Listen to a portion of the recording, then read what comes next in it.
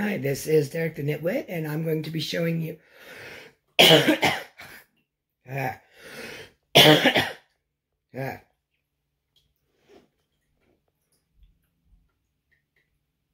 Hi, this is Derek the Nitwit, and today I'm going to be showing you how to loom knit a basic cowl using the just the regular round loom. I mean, this is the big one that, fits over the head. And I'm going to be using the Karen cakes, which is, this is the one that I'm going to be using because so it will match the scarf and the hat that I already have. So this is 80% acrylic, 20% wool, and you can, I don't know if you can see a little bit how it gets fuzzy. But it is a hand wash, or lay flat to dry, and it's a medium size 4. Now, for the hook size, I mean, it says if you're going to use needles, you use a US 8, and for a crochet hook, it's a US H. But since we are loom knitting, they're really, I mean, you can have different size looms if you want different, like a tighter, knit or whatnot. These, I just use the standard one. This one I bought at Michael's. It's got the flat head that I like, so that it's easy for the yarn to go over when I'm trying to, make each stitch.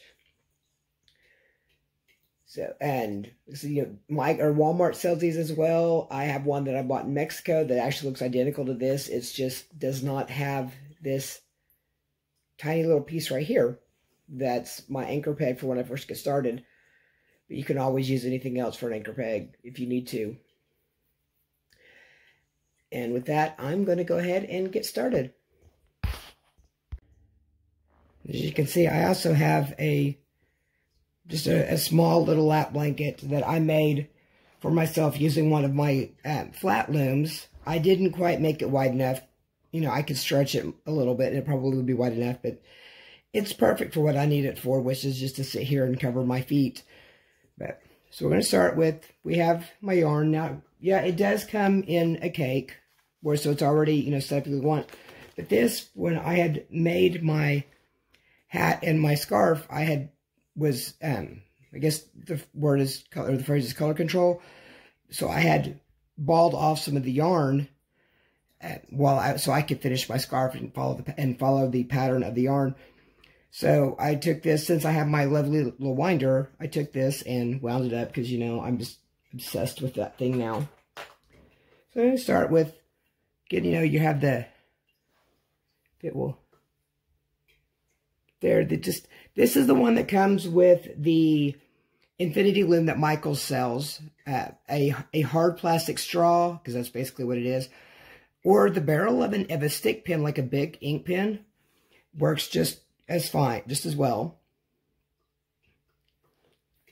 So, and this plastic piece works really great for helping me keep the tension even. Plus, it makes it's a lot easier to thread the yarn around the pegs. Okay.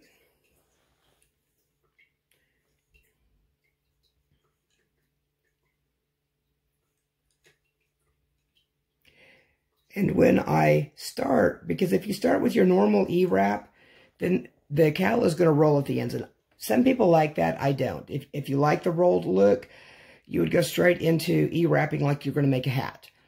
But since I want, I want it to lay flat. Now I will E-wrap the initial just to get it around the pegs. Again, making sure, because you can see that they are doubled, and you can't really see. In the back, where the crossover is in the back of the peg, not the front. And I'm sorry if that's not that clear. I'm kind of filming at an odd angle here. I'll just...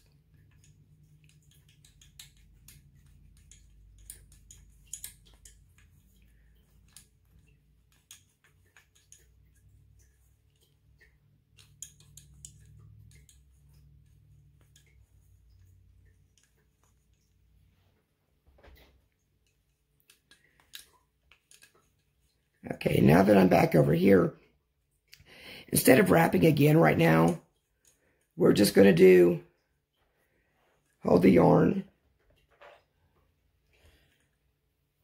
where the, get my stuff organized here. The yarn, the working strap part of the yarn goes on top, above the loop. And so you'll take your hook, go under the loop, you know, come from bottom, go up, grab the top loop, pull it down, and I'll show you again how I do that. Is I just take it in and to where it's laying like that, and then just swivel the needle, the hook, and then you can pull it through. So now once I have that loop, I'll pull up, pull the whole thing off, and then the part that's on my hook right here, I think that's out of focus. But it goes on the peg. So see, go up again closer here. Go from the bottom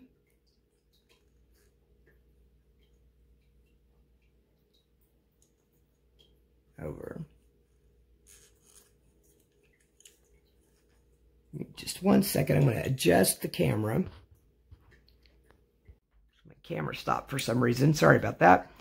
So I keep what I've already done at the top, because I know that the next time I come to this peg, the yarn goes below it. And when it's down here, the looped yarn, I know that the working yarn goes above it. And that's how I would keep track if I have to stop in the middle of a round.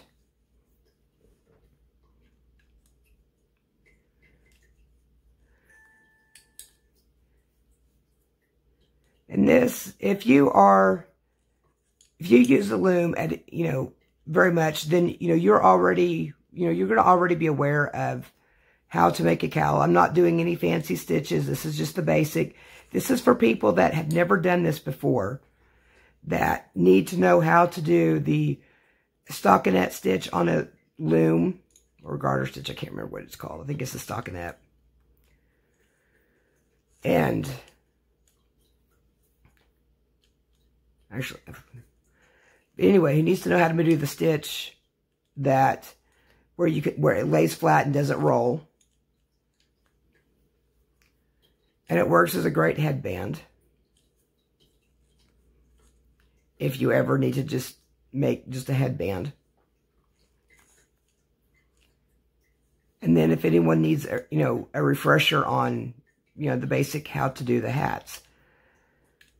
Because once you get past the end cuff, or, you know, the beginning and the end cuff, then the middle part of the hat is just like, or the middle part of the cowl is just like making a hat on a round loom.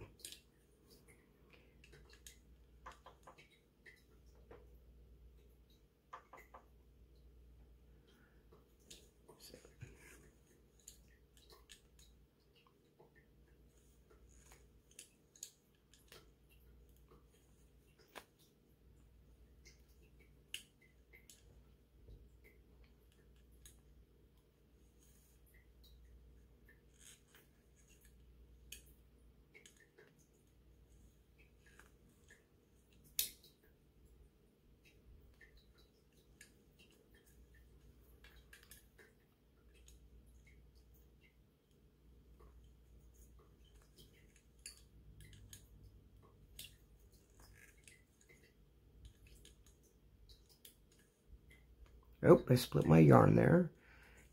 Get that fixed.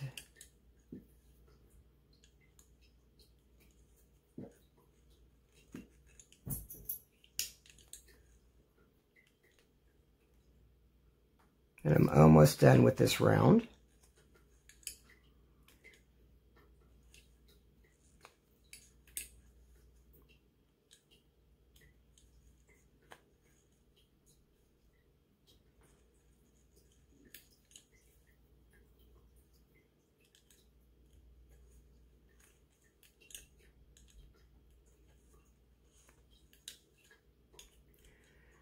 Okay, so now that we are back to the starting peg, this time we're going to go, the working yarn goes below the loops. So there's the loop and then the working yarn. So you'll take the hook and you'll go from the top down and rotate it and pull it over. And it's just the same, it's just the same as we just did, except opposite, which I know is not really just the same. Now this one you will have to remember to push down, but it's the same in theory, you know. Instead of going from the bottom up, you go from the top down.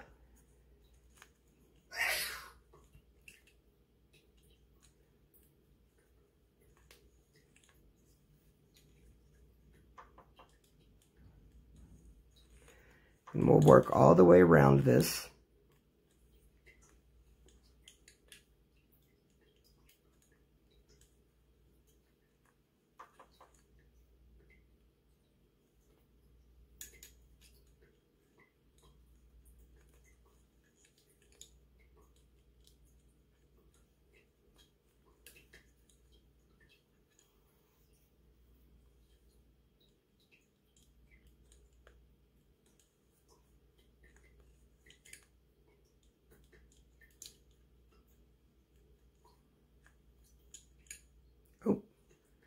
Catch that real quick.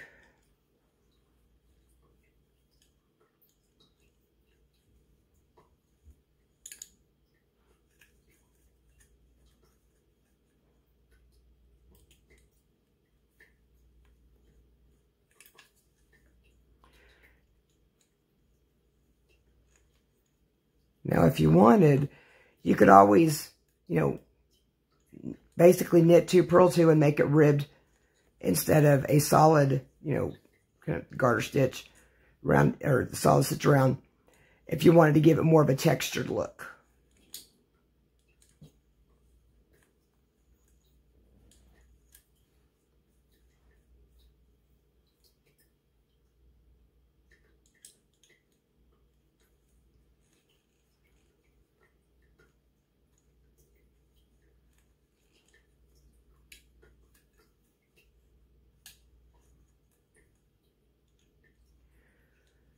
Now, I know that there are, if you go on, you're on YouTube watching this, but if you search, just for loom knitting, there are so many people out there that have so many, wonderful stitches. There's a lot of things that you can do with loom knitting that I've never done.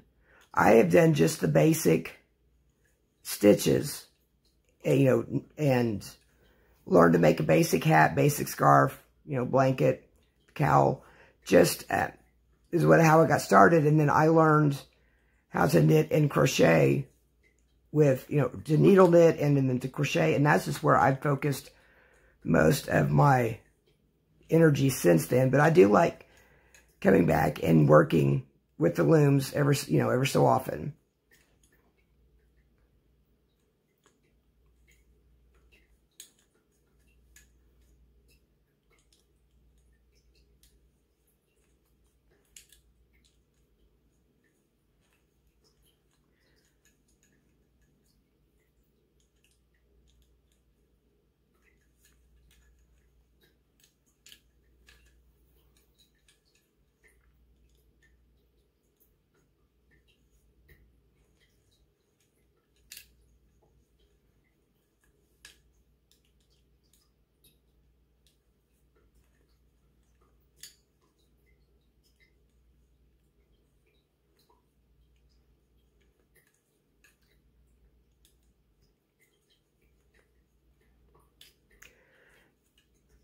Now these 2 rows I repeat, alternating, from top down, or from the bottom, from going from the bottom up and the top down on the hook, which it doesn't matter which one of the 2 you start with.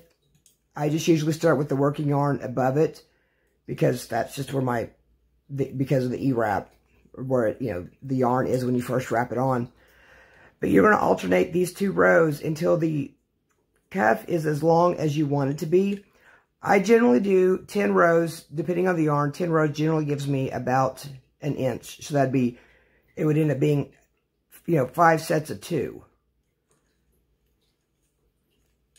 And that generally gives me as long as I want it for the cowl. But again, the brim, the cuff length is going to be up to you with, however long you want. So now that I'm back at the beginning, I start with back, where the working yarn is on the top. So, and I am going to put you on pause, and I will catch up with you when I'm just about done with my cuff. Okay, here I am. I've got just a couple more pegs to go through.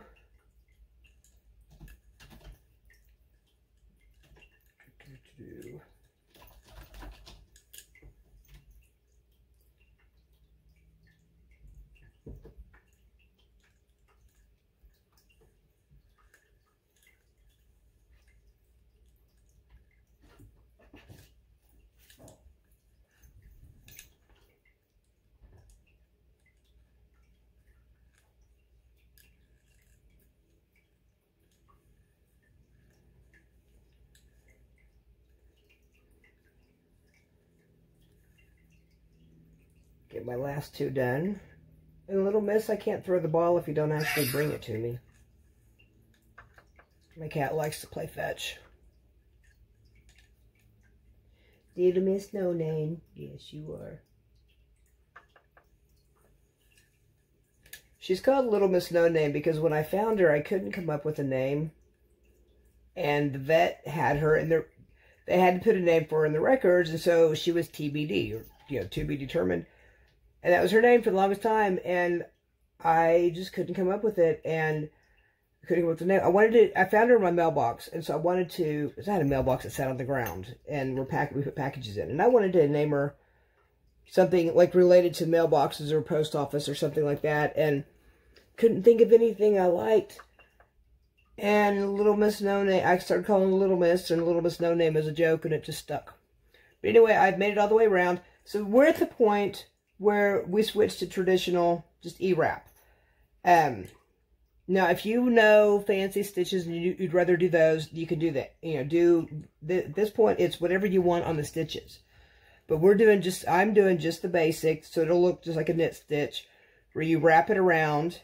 And now when you do it, you're making sure that you only see this yarn crossover once here. Well, when you have the bottom one there, as opposed to on the back, you see where it's crossing over like twice, 1 and then 2, and that way you just want to make sure, because that you're wrapping correctly. And so and this is where the tension rod comes in handy. And I can go through a lot quicker with it than I can with my finger. Just doing it by, holding it like this takes me a lot longer. Plus, this lets me keep my tension nice and even. I do the way I'm holding it, is I'm kind of pinching it with my hand against the tip of the tension rod or plastic straw. And it just helps keep an even tension on it. Okay. Oh, and then when I'm done looping up it, I will loop it on the first one that I did, just to hold it. And then we take the bottom and we flip it over. Bottom loop, flip it over the top. Just like if you use the round loom to make a hat or a scarf. And like I said, I need to learn some of the fancier stitches that people do. I've seen people do amazing things with looms. I just do the basic things. Hats, knit, scarves, whatnot. So,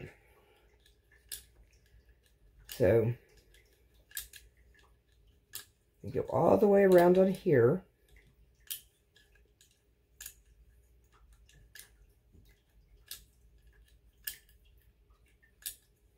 Get that out of my way.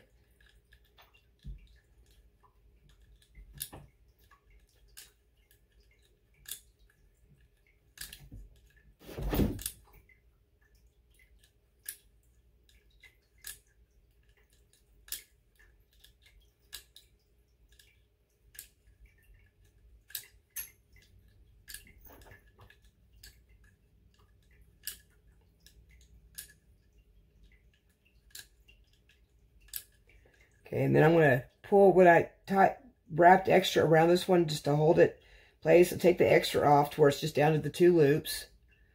Flip it over the top. Now, if I were to keep starting and stopping my rounds at the same spot every time, I'm going to get what's called a ladder effect. There's going to be one row going up that's wider, and it looks ugly. It's like having a run in pantyhose or something. So what I do to avoid that is I will just do a partial row, just wrap, E-wrap a couple pegs, and then instead of starting here, I start from this end. Now, this first one will be tight, and then the rest of them will be fine. And now, my row will start from here instead of back here.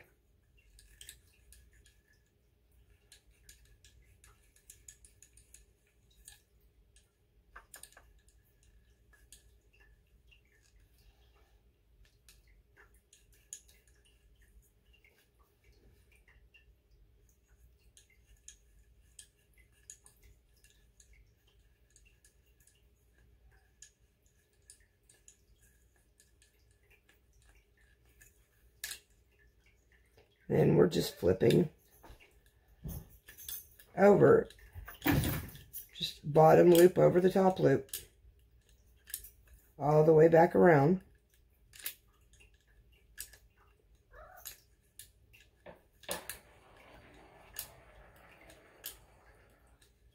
What you do? Oh, this is Max.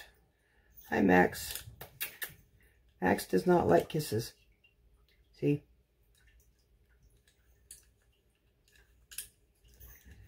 He is also good at sneakily chewing my yarn in half. Sometimes not so sneakily. So I have to watch it when he gets on my lap. Ow, watch out.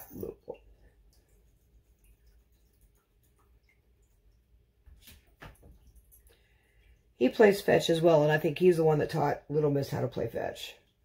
But he tends to only play fetch with a particular type of ball. It's those sparkly balls that I get from PetSmart.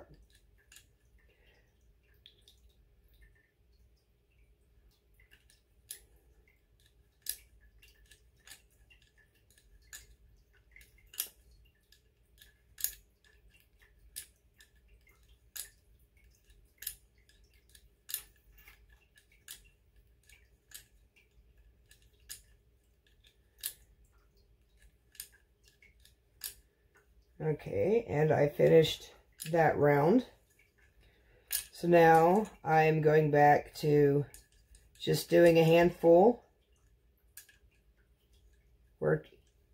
Not a full round, just a handful. Just so I can have a different starting point.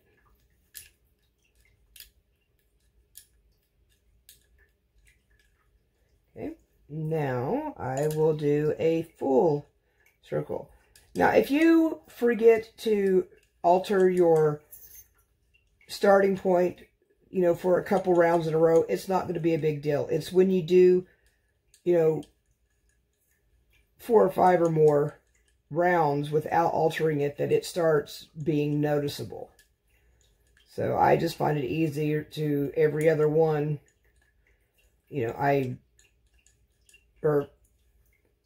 every other round on here, because I'll do a full round and then a partial, then a full round, then a partial. That's what I was trying to say.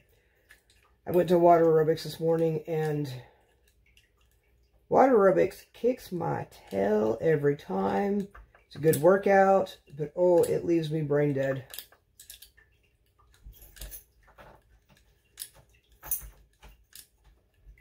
So this is what we do basically until you get to the length that you want it. So what I'm going to do is I'm going to keep working on this, and I will check back in with you guys after I've made some progress on this. As you can see, I've made quite a bit of progress with it. Now, this is going to be, because I'm only using 1 strand of yarn instead of 2, this is going to be a bit of a thinner cowl. Now I could always fold it in and make it a double knit that way, but because we've got this particular hem, I'm not going to want to do this.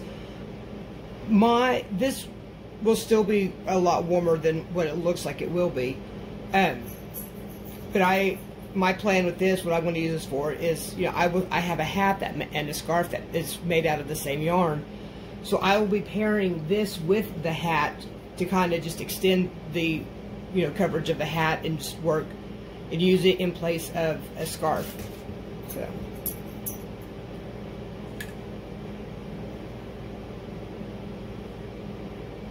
So I am just going to sit here and keep working on it, and I will check back in with you guys when I am ready to start on the hem. Well, I have finished my length, and let's see, I have it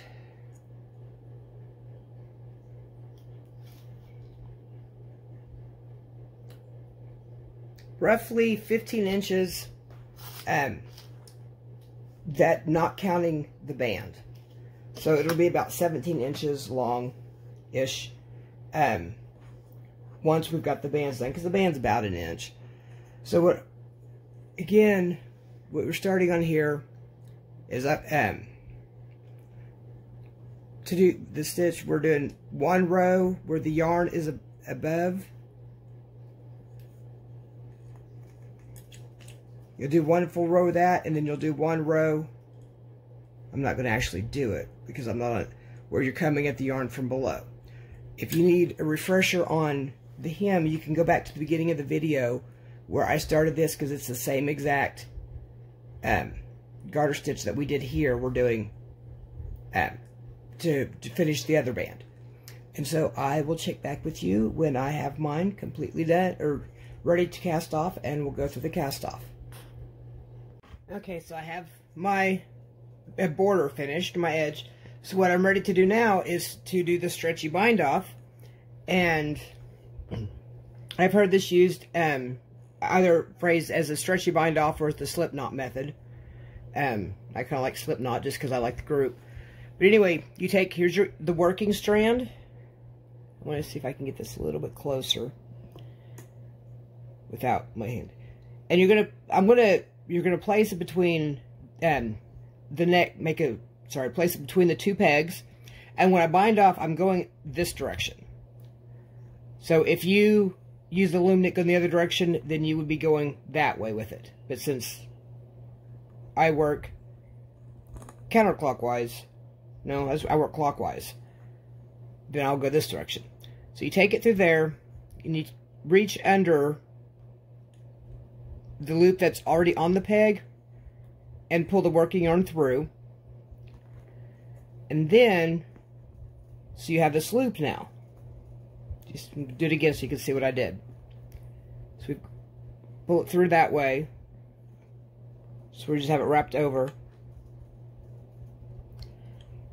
And take your hook from the bottom and then pull it down through and pull up the loop. And we're not pulling it off that way. We're taking, this is the working strand.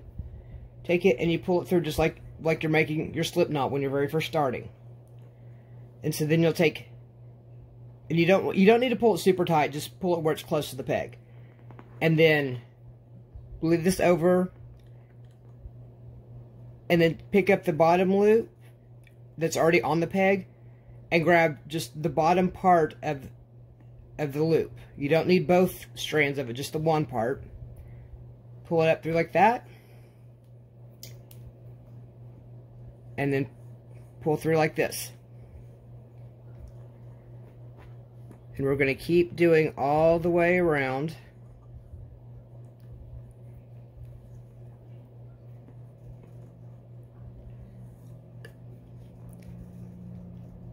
And I'm not, when I pull this back, when I pull this part, I'm not tightening it super tight to the peg. I'm just making this smaller, just so that it's not, doesn't get super long and get in my way.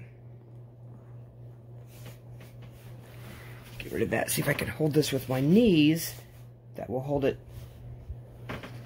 I don't have an overhead camera setup other than my gooseneck arm, and it doesn't always work great.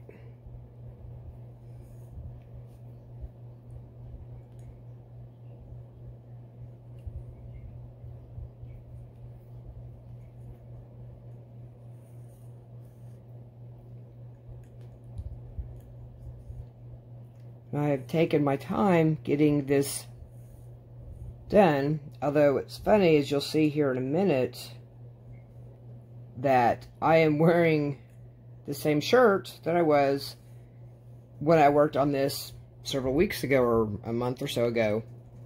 It just happened to be that way. It's not that I wear the same shirt every day.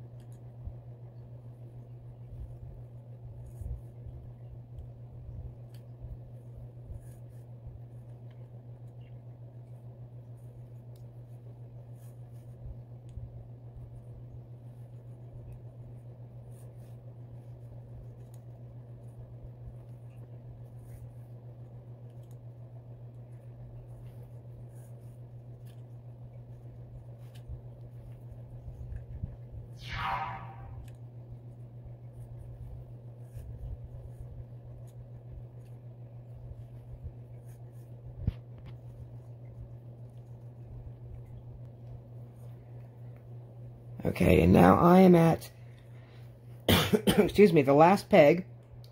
So, go ahead and do the same way. Make the little loop.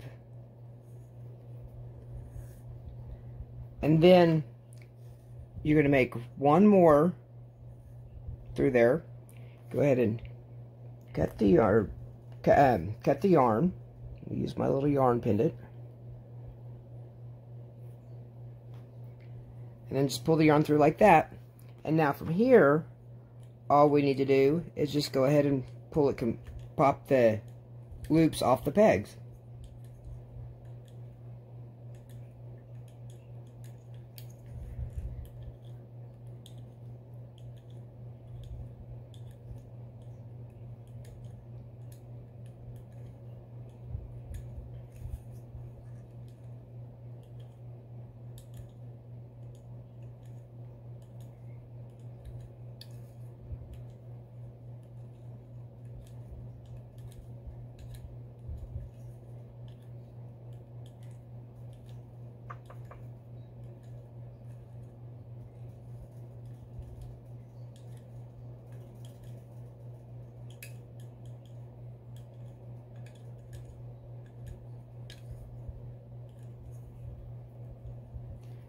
There we go, and all we've got left to do now is to weave in this last little piece.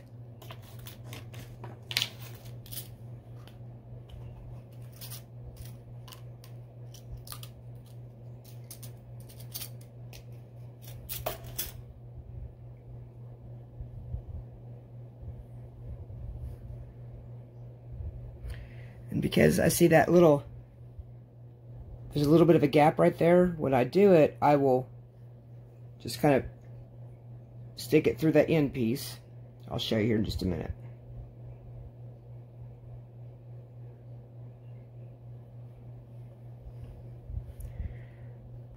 Is I'll just, oops, drop my needle there. I'll just stick it through like 2 loops there. And then what I do from here is I just will run it at the center of, in between the stitches, because it makes like little paths right there that's just easily, you can run through them to where it doesn't show on either side. It's just perfect little yarn tunnels. And then just trim off the tail end piece. And we have it finished. Pause the camera for just a minute. I'll be back with you in just a moment. Okay, so here we are. We have the finished piece. And so we'll take my glasses off real quick. Immediately get it stuck on my earring. So you can wear it just around your neck like that. Pop it up like that. See, and it's long enough that it's not going to gape in the back, that it can still be under the collar of the jacket. And what I probably will do will be to pair this with the with a hat that I knit that matches this yarn. It does not like my industrial piercing. But yeah, it's nice and warm. It's nice and baggy, so I don't feel like my throat's constricted and like I'm being choked or anything. But yeah, I really like it. So, that is my tutorial on my basic beginner's loom knit cowl. That's not industrial piercing friendly. But I hope you like the tutorial, and I hope you have a good day.